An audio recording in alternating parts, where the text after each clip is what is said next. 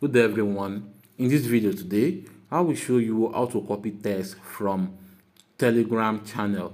So to do this, firstly, what you have to do is to go to the channel which you want to copy the text from. Let me just come right here to this one right here. As you can see, here's a text right here.